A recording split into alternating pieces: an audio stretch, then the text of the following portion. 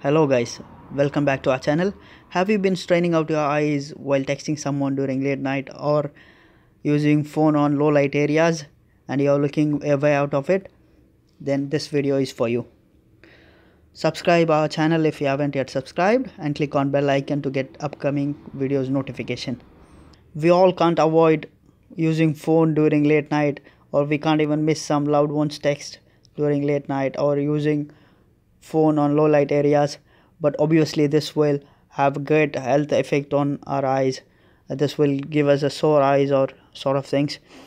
To avoid this, we have to decrease the brightness, but what we can do is most default brightness will go something like this, but still it gives a high strength. Sometimes we can't even go lesser than this. Some latest phones have some other options like night mode, everything.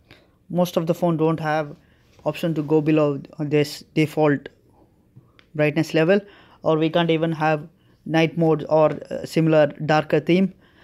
To obtain this, we have to install an app.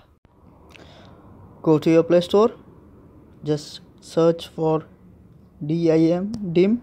It will give you the list of dimmer apps. I'll select this app, install it. Once it have installed, click on open, then give the permission, just simple as that. Then go back. Now you will see this brightness level bar, simple as that. You can decrease brightness as you wish. You see the brightness goes very too low. Clicking on this arrow mark, you will have shut this app down. Then this toggle button to turn on blue filter. This will avoid blue light from the screen. And there is a setting button here. Click on this. You can change the minimum brightness level you want as you wish. You can go to too low. You can see you can't see anything. You can arrange it as you wish. You'll see there is a notification of the selection minimum brightness is too low. If you want to continue or not, just I'll click cancel now. You can adjust as you wish. Click OK, and you can even select the maximum brightness for the screen during night.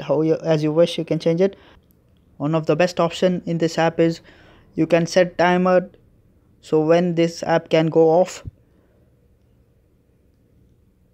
You can set the timer here, just as you wish. I'll set it for 6 AM in the morning, just like that. This app will go automatically turn off if you have turned it on at night. That's it. Thank you very much for watching this video. If you like this video, please click like button and share with your circles.